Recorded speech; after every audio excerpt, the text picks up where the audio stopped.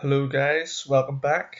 This job here was actually pebble dashed over the top of a smooth render finish, and it was all falling off and the guy took the most of it back off, and it was rendered smooth bar the pillars had to be re-rendered, and just up here there's a stop bead was put on and it was badly cracked and stuff, so that bead was put on. The white that you see is a primer coat for acrylic render, which is going to be applied and be on the second half of this video.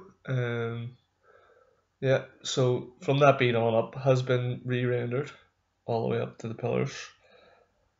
Yeah, so as you'll see in the next part of the video, just how much acrylic render goes on, so thin, and you can see every wee hole, bump, everything.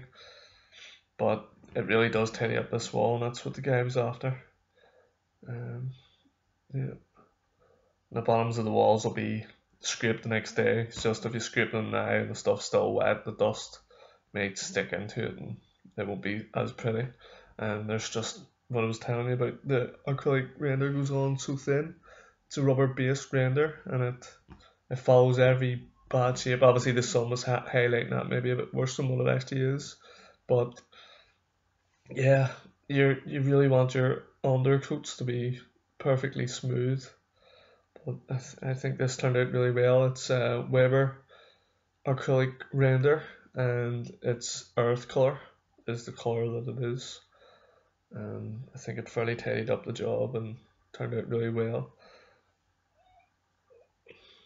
So well that the guy actually is going to be wanting the other side of the wall done.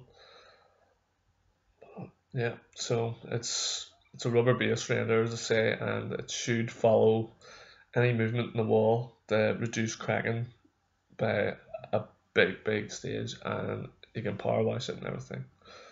So